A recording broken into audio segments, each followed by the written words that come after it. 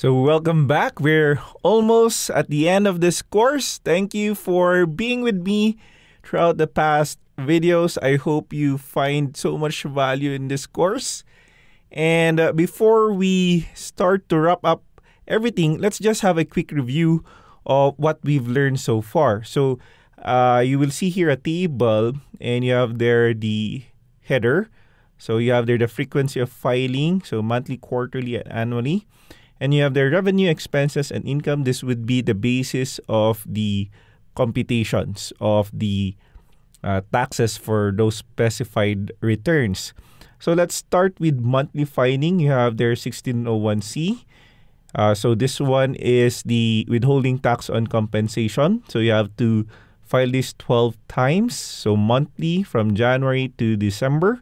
And you have there 60619E. So this is based on your vendor supplier invoice, and this is filed 8 times. Remember, this is filed for the first 2 months of the quarter.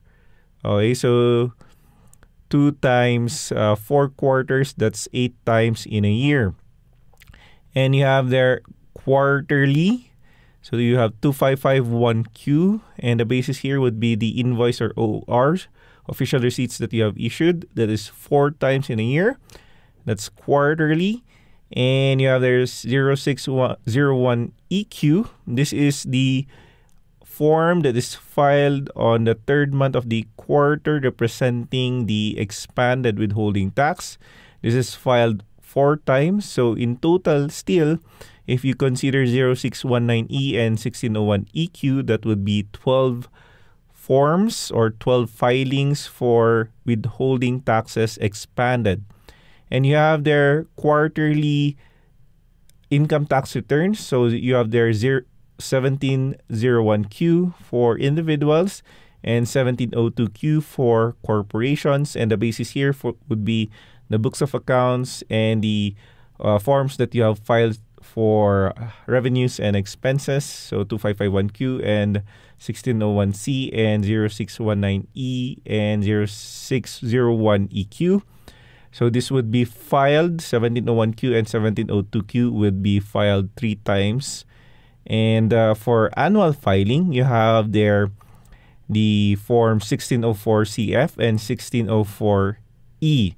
So the BIR requires you to also submit these returns with the so-called alpha list. So the alpha list is for 1604CF. This would be the alpha list of your employees. So it only is a summary of the employees that you've withheld during the year and those who are exempt from taxes. So that's 1604CF. So it's an alphabetical list. And this could easily be generated from your payroll. And you have their 1604E. You will also have to attach the alpha list of your payees. So if you paid your, or withheld taxes on rental or on professional fees, you have to include the names of the people that you paid and withheld during the quarter.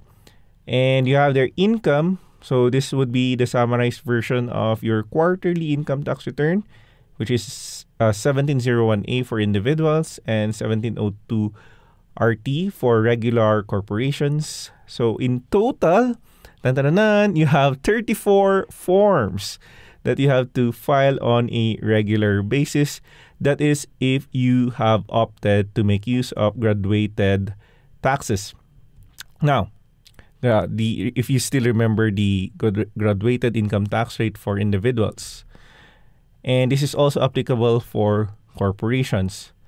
But if you made use of the 8% option, and this is only applicable for individuals and those who are not VAT registered, the form is reduced by the number of filings for percentage taxes. So if you remember, there's only one tax rate for both percentage tax and income tax, and that is the 8%.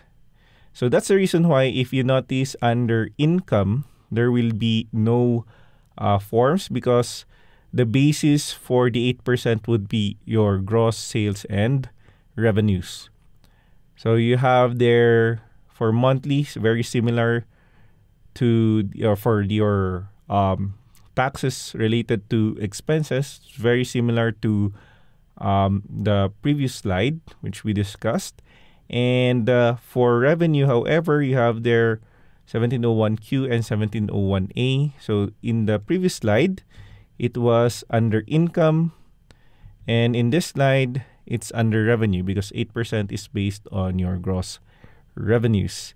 And there is no longer a line or an item for percentage taxes or your 2551Q.